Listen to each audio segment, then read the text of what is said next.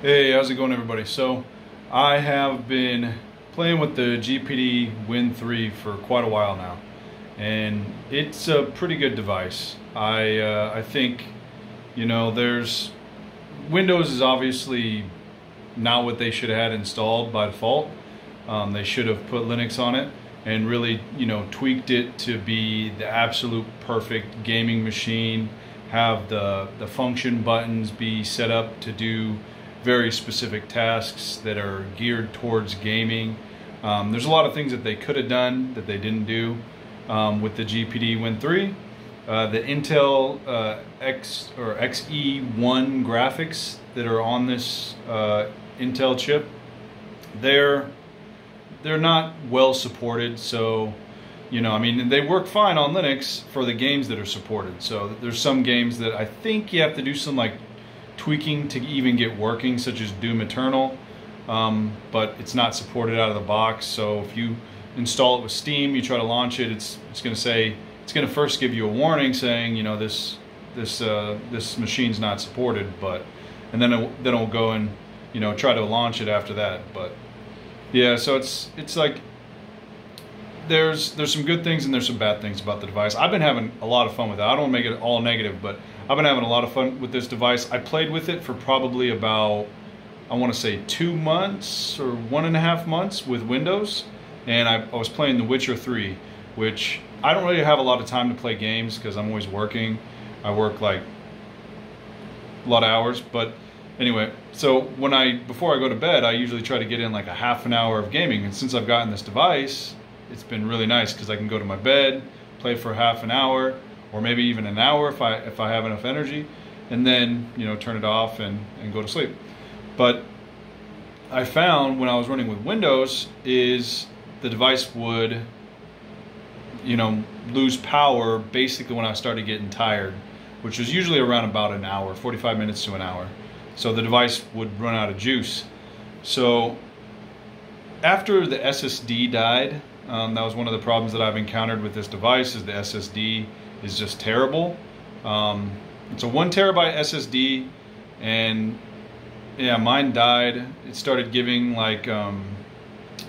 error exceptions in Windows, and before I already had like a 512 gigabyte NVMe SSD, like a 970 Samsung that I had just laying around from my old desktop computer that I didn't use anymore because I installed a 1 terabyte version. So I took that old SSD I had laying around, put Ubuntu on it, actually KDE Neon to be specific, and then I started working with the GPD Win with that, and I've noticed that my battery life is a lot better.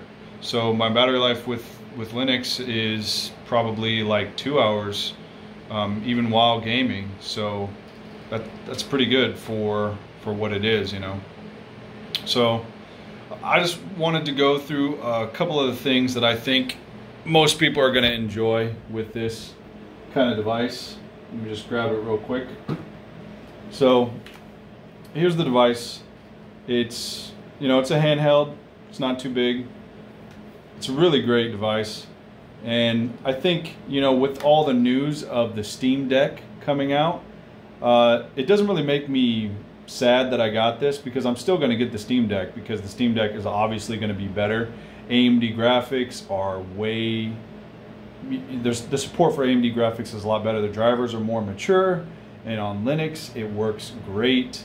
Intel, they're open source as well, but the graphics just aren't as mature, so they haven't been working on their kind of graphics stacks as much as AMD.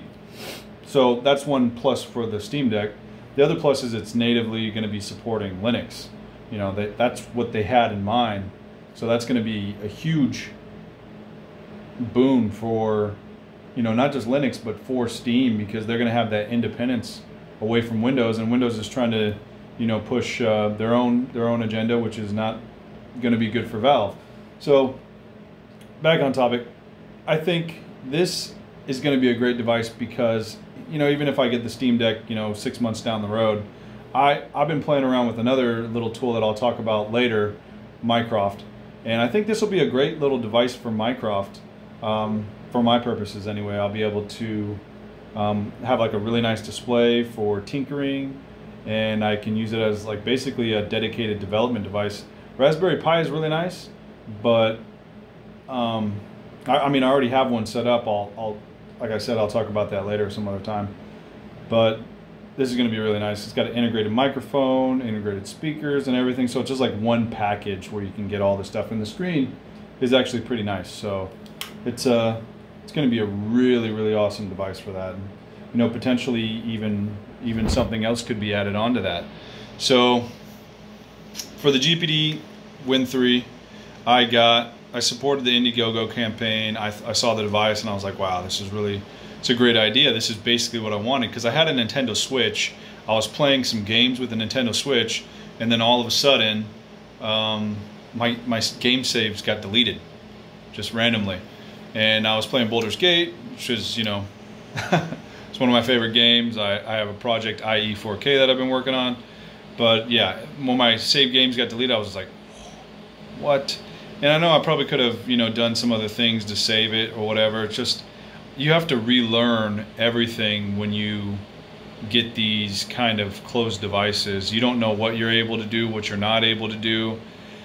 Then you have to go look it up and search. And so it's like you have to gain a whole new skill set just to use their device. So like if you get a PlayStation, you get an Xbox, you get a Switch, it's a completely different experience. You know, it's a completely different operating system.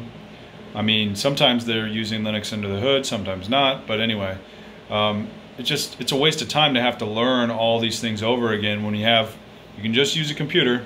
It's going to be the exact same thing. And plus you can install mods. You know, later on down the road, you can keep installing your games. You can keep on playing your games. You don't have to use an emulator. You know, emulators are great, and people are really into the emulation thing. You know, that's awesome. But you know, for exclusive titles, the only reason they have the exclusive titles is because people are willing to buy the consoles. If people weren't willing to buy the consoles, then there would be no exclusive titles, because they would have to, you know, market towards the bigger audience. So I think ultimately there's always going to be those consoles, because there's people who are just, you know, I mean, I was like that when I was a kid. I was raised on Sega Genesis, getting a Nintendo, and you buy the consoles, and that was really all we had for gaming until we got a computer. But anyway, yeah, I think this is just hits the sweet spot for, you know, usage. You can do everything you can with a PC, but it's really low on power. It sips power. I mean, you can run it. I mean, I have mine set at 12 watts right now, but you can run it at 10, maybe even lower. I haven't really tested it a lot with that, but I mean, you can do it. You can definitely do it. So if you're playing a game that's not very demanding, you can have this running for a really long time. Turn the screen brightness way down. You can run this for quite a while. So I mean, it has more power, but you can turn the power down to increase your battery life. And I mean, some of those things, it would be nice if it did it automatically, but sometimes, you know, they don't know what the user is going to have in mind. But, you know, that's some things with some intelligent software, which hopefully with the Steam Deck, we're going to see some of that kind of stuff. So for opening this device, it was pretty easy to do. I have an iFixit kit, and after you take out all the screws, there's a bunch of screw holes on there. After you take out all the screws, you just run one of those little blue plastic pieces in between the crack, and there's like these little clips, basically just like a, you know, little clip. It comes up like a hook, so it hooks onto the other side. So you just have to push it down a little bit when you're running your piece of plastic through the crack, and it comes right off. So just be careful. Use a piece of plastic to do it, because this plastic is definitely it's kind of brittle, you know, at the edges. I've noticed the paint is a little, it makes the plastic look brittle, and it's easy to scratch this paint. So you want to use a soft plastic to get those clips off. But then once you do that, all you had to do is unscrew this fan, which is sitting over the NVMe SSD that's in this system, and then you can take it out. So I mean, it's really super easy to upgrade. I still recommend people getting this, because I mean, you can literally get this right now. You don't have to wait 6 months to get the Steam Deck, you know. But I mean, if you want to get the Steam Deck instead, because I think the Steam Deck is going to be really great for Linux. And obviously I support pretty much everything Steam does, Valve does, because, you know, they're the ones pushing, you know, adoption for a lot of these technologies that used to be, you know, kind of hindrances towards being able to do that, being able to use Linux as a full-time rig and stuff like that. But I mean, if you haven't seen this device yet, it's got a full-size keyboard. This is something that a lot of the other devices don't have. I mean, it's not a full-size keyboard, but it's got a full keyboard. You can type and do all that stuff. It works great. I mean, for Linux, I haven't tried to get the fingerprint sensor. I briefly looked at this PPA that they had that somebody was working on, but it seems like it fell out of adoption in 20.04 of Ubuntu. So I'm not sure if it's in the Arch AUR or anything like that. I haven't really checked. I was trying to find the source code for it just to see if I could get it to compile on a newer version of Ubuntu, but they didn't have the source code in Launchpad either. So I was going to test that out to see if I could have a graphical interface to try to set up the fingerprint sensor. But other than that, I think the only thing I had difficulties with was setting up the screen, because this screen for some reason is set up in portrait mode. So it's like reversed, right? So like the screen technically from the hardware specifications is supposed to be in this orientation, but you have to obviously turn it to this orientation so you can, you know, use the controls. And it's got this little toggle on the side, so you can switch from keyboard to game, you know, controller mode, game controller mode. So all these buttons will work like a normal game controller. So, but after you get that stuff set up, I mean, I can link to some of the scripts. Some guy just made some really great scripts for a lot of the stuff, and I set them all up, and they worked really great. KDE Plasma, out of the box, you could, you know, right-click, switch the orientation. It worked perfectly. But GNOME Shell, if you tried to switch the orientation, it just black screen. You had to reset the device. And I mean, I got it to work like once in a live situation, but then like 4 out of the other times it just didn't work. But there is some scripts that this guy made, and he's, you know, went through the painful process of figuring out why certain things are already not working, and he figured out a way to get GNOME Shell to work on this device and to switch the orientation. I'm just saying, you know, out of the box, if you just wanted to set this up, KDE Plasma just works, where, you know, GNOME Shell, you have to do some extra stuff.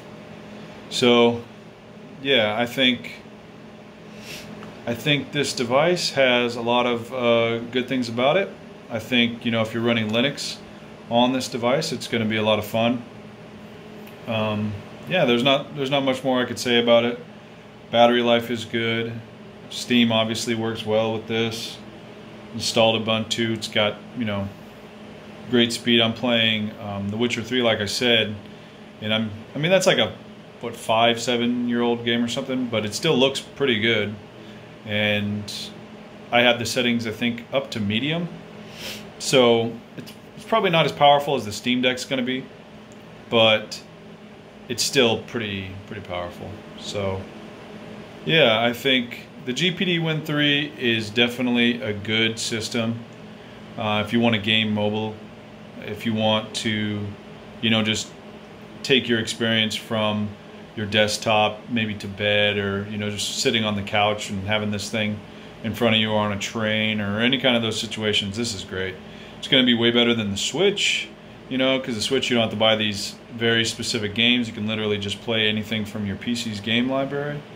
Yeah, there's a lot of benefits to getting a handheld PC versus, you know, some lockdown system, which, man, I could go on a rant about that. But anyway, It came with the dock with the one that I got, and the dock works, you know, pretty well. I haven't had any complaints with the dock. I think, you know, obviously I haven't tested the eGPU feature yet. That's going to be something maybe I'll do later on down the line. I wanted to test the SD card. I haven't really had a chance to test the SD card just to see if maybe I could save a game and see what kind of, you know, damage it does to the SD card, if it can keep up. I'm not really sure, but yeah, great little device, works great, boots up fast. Yeah, so if you're looking for a handheld, it's not a bad one to get. Obviously, if something is supported by Linux, that's going to be much better if you're in that kind of camp. But anyway, I just wanted to make this short video, talk about that, so take it easy.